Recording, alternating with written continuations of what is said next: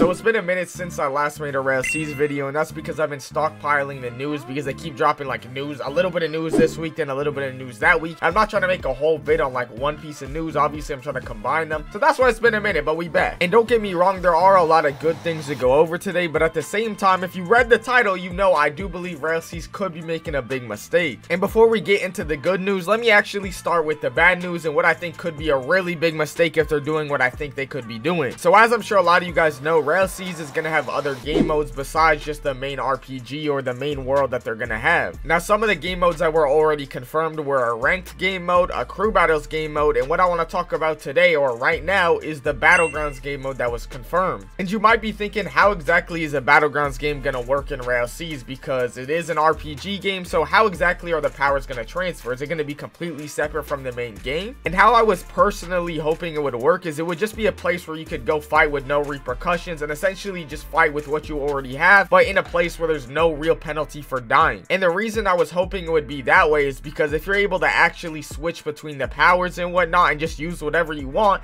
that's going to kill the incentive to actually grind the main game. Like, why as a player am I going to spend endless hours grinding for a fruit in the main game when I could just go and pick the fruit in battlegrounds with no type of repercussions, right? And that can really apply to other things like fighting styles or weapons. If they are an option in battlegrounds, that really gets rid of the incentive to actually grind for them in the main game if I could just go use them in battlegrounds for free. And it hasn't been confirmed exactly how it's gonna work, but let me actually show you guys the message, which really has me thinking they could be making a mistake here. They said in the battlegrounds game mode, silver/gold will get to pre-test new fruits/abilities in game. I'm gonna make a channel for perks, hard to keep up with all the benefits. For those that don't know, silver/gold is a subscription they have in their Discord. It costs $5 or $10, and basically they're saying if you buy that subscription, you're gonna be able to pre-test the new fruits and abilities before they actually reach the game, but you'll only be able to test them in the battlegrounds game mode. And this is obviously very similar to what a lot of battlegrounds games have. They have an early access game pass, which essentially gives you the new thing early before the actual update comes out, and that alone, in my opinion, isn't really that big of a deal. But what it actually implies, in my opinion, is a big deal, because if you're able to switch off your power and test out the new fruit, this most likely means the battlegrounds game mode is going to be similar to something like Strongest Battlegrounds or really any other battlegrounds game where you're able to actually go to the drop down menu and pick pretty much any power you want. Now, what I'm hoping is that you at least have to unlock the power first. Like, I have to actually get the fruit or weapon before I can use it in battlegrounds, and I can just switch between it there. Because if it straight up just works like every other battlegrounds game on the platform where you're able to just pick between whatever you want without actually having to grind for it, I promise you, who is grinding the main game? I mean, I probably still will because I'm a content creator and obviously I want to have fun in the main game, but for the most part, who is really, like, your average player is not trying to grind if they can just go in battlegrounds and use it? And if they are doing that, that's what I'm saying is really a huge mistake. Now, like I said, I'm hoping that's not the case. There is a chance for some reason you can just only switch if you have the membership to the new stuff, but you can't switch to anything else. Or like I said earlier, maybe you can only switch to things that you've actually unlocked in the past. But if you can straight up just go there and see and use everything,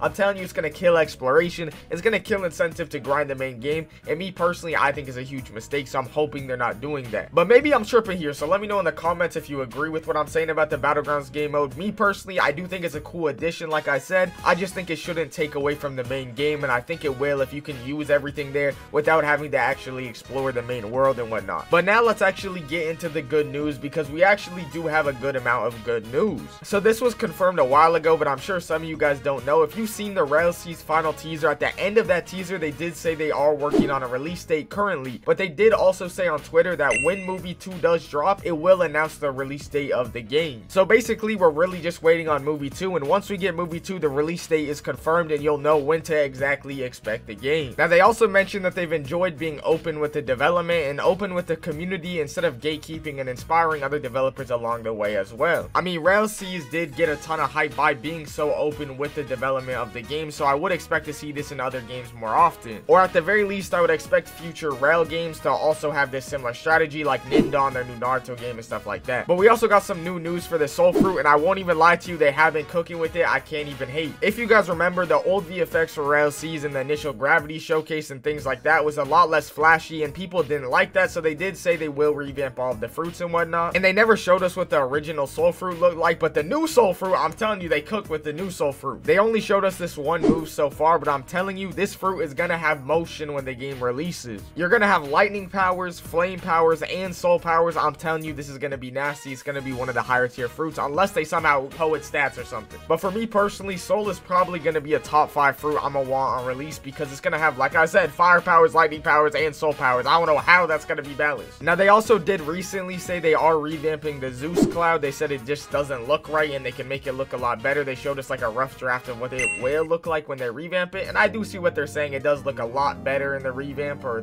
I guess the rough draft of the revamp. Like, I'm gonna be so serious, the old Zeus looked like he tweaking, and the new one looks a lot more similar to the actual one from the anime. But if you guys think the soul fruit is strong, you're not gonna believe what they just did to make gravity even stronger than it already looked. If you guys remember, gravity has gone through a lot of reworks. They changed the ultimate ability to have like 2 variants of like a big meteor and a small meteors, or like multiple small meteors, and they tweaked all the VFX to look flashier. But let me show you the cutscene they just showed us and what they said it does. First of all, the cutscene is disgusting. It looks hella good, I'm not gonna lie. And if it already didn't look broken, what RELL said below it definitely confirms it's gonna be really strong. He said, people who say the cutscene is long, this move is a finisher, and at 20% HP, if you get hit by this hard to hit, you get knocked. So I'm a little confused what he's saying. I don't know if he's saying that when you're below 20% HP, it's gonna auto grip you or something. I mean, there is multiple ways you could interpret what he's saying here, so I'm a little confused. But regardless of how you interpret it, I'm pretty sure all of them mean the move is gonna be strong as hell. I'm pretty sure Bicento did have a move that when they were below a certain HP threshold, it would auto grip them and fling them really far away. So if it's similar to that, that's definitely pretty broken. They did say movie 2 is in the near future, and then obviously the release date will drop after that. So if you guys want to stay updated and not miss that, hit the like and subscribe button. You probably think you're subscribed and you're not subscribed, and we just did hit 40K. So if you want to subscribe before 50K, I would appreciate it. Thank y'all, love y'all, later.